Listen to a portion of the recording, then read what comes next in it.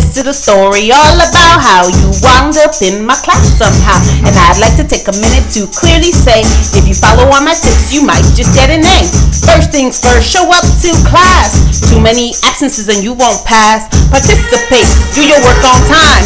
Miss any assignments and your grade declines. No electronics, you don't need that. And when you write your essays, read my feedback. One last thing, the best decision you can make in this class, focus on revision. Those are just my tips for you. The rest are in the syllabus, which we'll review. Finally, let's have some fun. I look forward to meeting everyone. Woo!